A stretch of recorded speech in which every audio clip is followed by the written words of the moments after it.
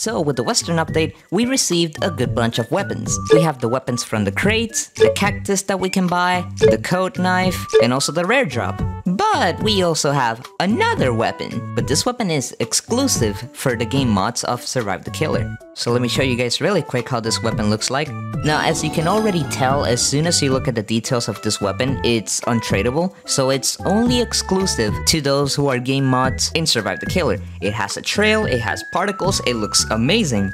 From what I know, one of the mods, Ace, had someone to model the weapon, and well, it became a thing. But enough images and pictures, let's show how this weapon looks in-game. Now for this, I need to thank my friend Statix, who's a mod in SDK and was kind enough to let me record a clip of this. So that's how the trail of the hammer looks while they're running.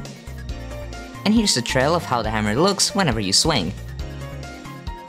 And now let's add a little slow motion effect to the clip so you can see that trail.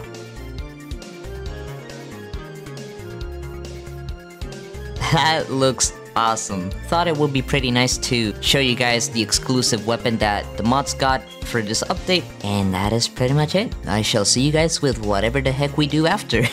See ya!